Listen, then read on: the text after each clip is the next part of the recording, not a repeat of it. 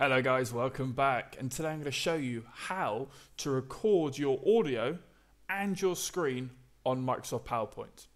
But before we start, make sure to subscribe to this channel and to like this video. Okay, so what I'm going to show you first is how to just record your audio and have it on your PowerPoint presentation. So you're going to go to Insert, you're going to come all the way over to Audio, click the downward arrow and click Record Audio. Here it will just say, this is where it's going to record. You can change the name, so you can put audio 1. And then when you're ready to start recording, you click the record button here.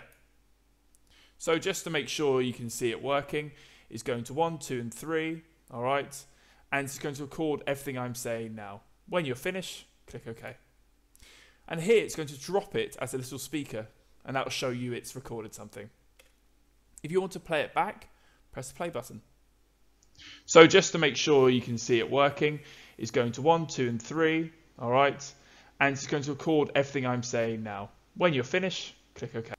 So it recorded everything I said. You can toggle how loud it is here, okay?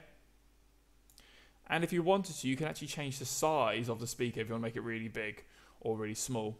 And by right-clicking and pressing Format Picture, you can actually change the color of the square it's in. So if I want it dark blue, and if I want a line going around it, I can as well.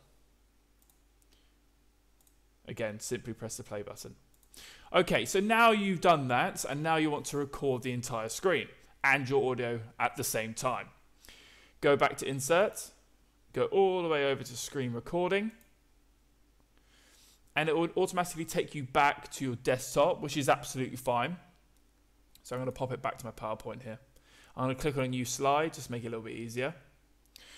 And at the top here, it's a little tab down button. You will see what the options are. So here it says record pointer. That will simply mean it's going to record your mouse cursor. So at the moment it's ticked on, so it's definitely going to record that. Here it says it's going to record my audio. And here it's a selected area. Anything within the red border means it's going to be recorded. If I want to do the whole screen, you simply take this cursor, take it to the top, and you drag it down. Alright? It's as simple and as easy as that, guys. When you've selected the area you want to record, you click Record. And it will time you down 3, 2, and 1. So now it should be recording my entire PowerPoint slide. Alright? And to show it works, I'm going to click Stop. And now it's going to put it onto a PowerPoint slide. And the same with the audio. You click to make sure it's selected, and you click the play button down here. 1. So now it should be recording my entire PowerPoint slide. Alright. And to show it works, I'm going to click Stop. So as you saw my cursor moving, you saw me clicking the button, and you heard my audio. Not only that, guys, you can actually edit and trim the video content itself. If you just left click the video and then right click it and then go up down here, you'll see trim. This shows the entire length of the video, and anything on the outside of the red or green kind of borders is not going to be included. So at the moment my video is about 8 seconds long, and by dragging this over, it's now going to come 2 seconds long, and I can press OK. So now if I press play, 1. So now it should be recorded. It's not nearly as long. And you can edit that way if you want to cut out anything you don't want to include in your video. And you can actually do the same with your sound by pressing right click and trim. You can do the same method as well. So now that you've recorded your audio or your screen and you've trimmed it how you want, you can actually save it to your computer so you can access it when you're not on Microsoft PowerPoint. To do that, it's very simple. You just right click the screen or the audio.